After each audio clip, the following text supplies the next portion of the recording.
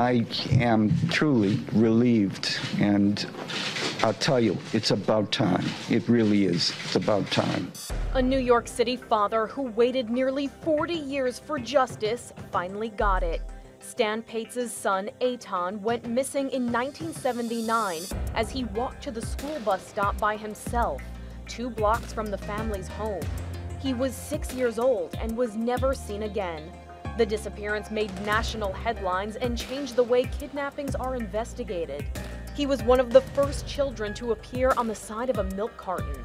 A man named Pedro Hernandez was found guilty of strangling the boy after he allegedly confessed a few years ago to luring Etan into the store where he worked at the time.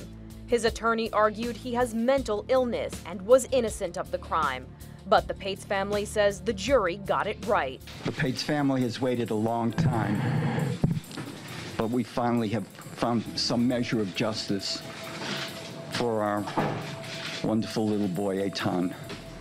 I'm really grateful that this jury finally came back with what I have known for a long time, that this man, Pedro Hernandez, is guilty of doing something really terrible so many years ago.